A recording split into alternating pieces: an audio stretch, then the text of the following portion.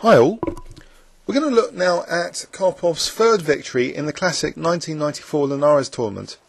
This is another ultra-positional performance, contrasting strongly with the style of Kasparov and Fischer, who used to go for more knockout blows. Here Karpov playing black, he plays b6 here, and after g3 bishop b7, so we already have some tension on this diagonal, which Karpov is aiming to neutralise White's fianchettoed bishop. After e6, knight c3, Karpov is not afraid to lose his dark square bishop here with bishop b4 and threaten some structural damage. White ignores it and just castles. So Karpov could have just doubled White's pawns, but instead just castles here. And after queen c2, he plays rook e8. So he's like provoking White to play a3 and collect the dark squared bishop. After d4, Karpov simply voluntarily gives up the dark square bishop now and plays d6. So he's increased his influence over the e4 square by taking on c3. And there's a very interesting manoeuvre now coming up. After knight bd7, bishop b2, he plays bishop e4. And there's a kind of virtual pin. White doesn't want to exchange off that fianchetto bishop, because later then, black could get the queen to b7 and there could be some nasty tactics on this diagonal. But there's another point here, I believe, that Karpov has simply vacated the b7 square, so later he can play c6, queen c7 to b7. So it's a way of rerouting the queen onto the b7 square. After rook ac1, rook c8, this is a nice prophylactic move, so c6 can be played, and White is even more stopped from playing ever d5.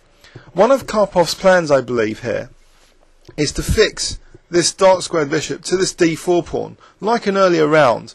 But intriguingly, he doesn't even mind weakening this diagonal, as we'll see. So after rook fd1 c6, queen b4, he plays queen c7 to protect d6, and after queen d2, now queen b7. So we see now this all wouldn't have been possible without that earlier bishop e4. Queen f4 now, and we'll see later the white queen slightly misplaced as a tactical target here, as the game went. Now Karpov played d4.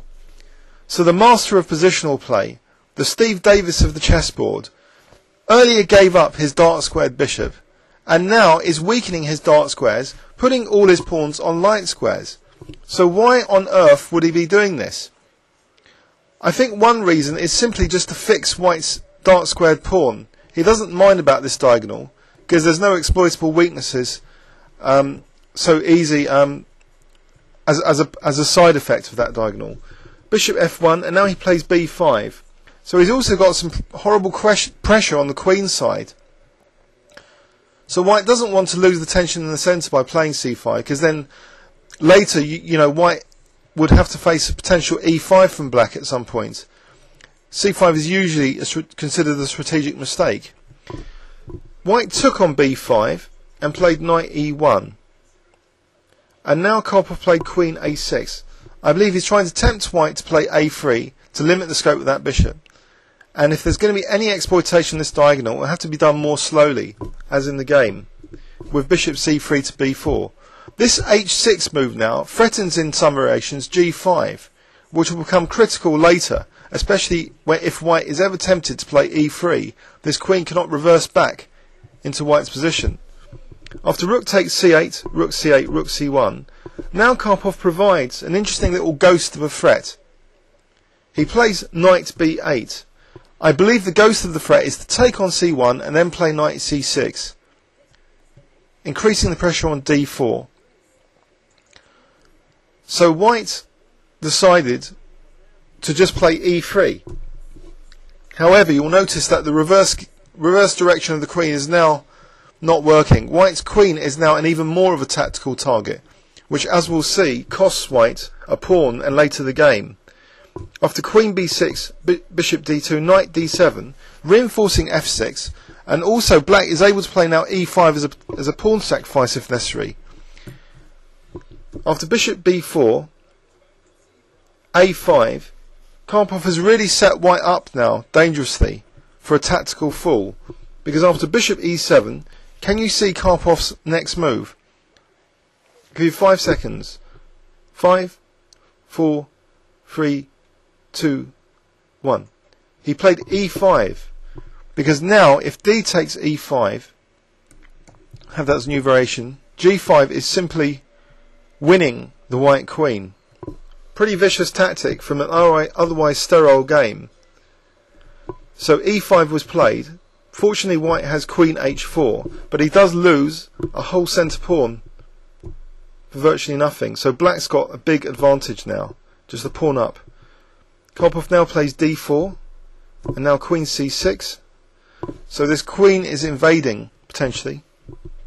Bishop takes f6 was played. Knight takes f6. Check, king h7. And now at least white regains the pawn on b5. However, although it's level on pawns now, Karpov's queen is able to penetrate that dangerous first rank, and white's pieces are very passive.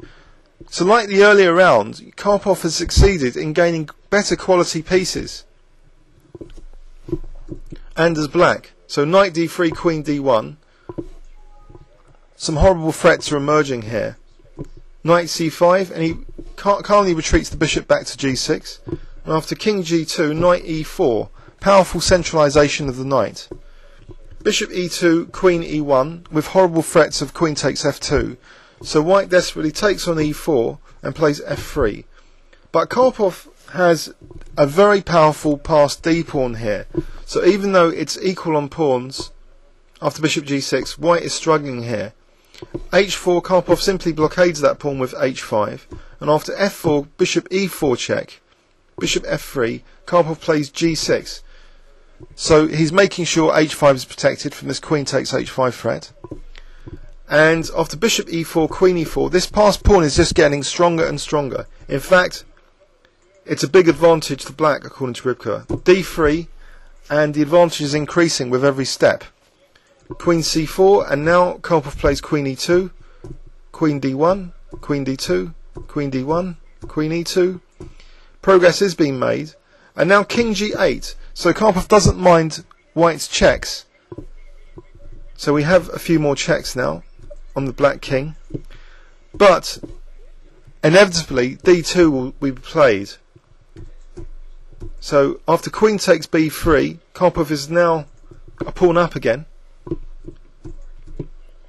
And now again it's equal on material, but again Karpov has better pieces and an increasingly large advantage.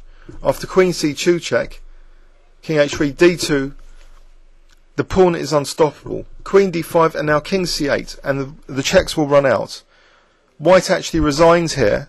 Let's have a quick look at one variation. Queen a8 check, king c7, check, king c6, check, king b5. The black king can simply march up the board. And this pawn will be unstoppable. So king a2, and here king takes a3 or even king b2 is enough, because now king b1, king c1, and that's the point where this d pawn will crown. So the checks would just be running out.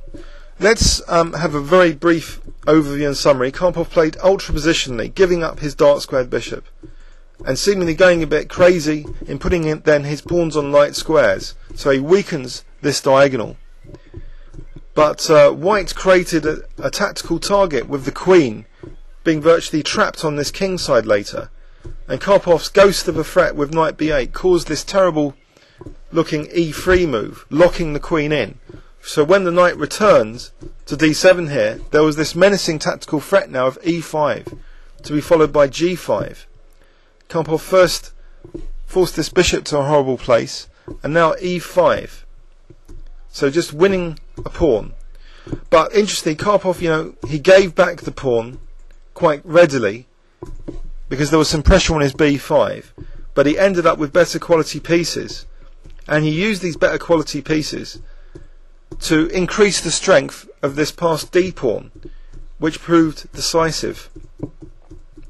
So it was an ultra positional performance, and Karpov ruthlessly allowed his king to be checked virtually up the board if necessary, completely up the board in this final position where white had resigned.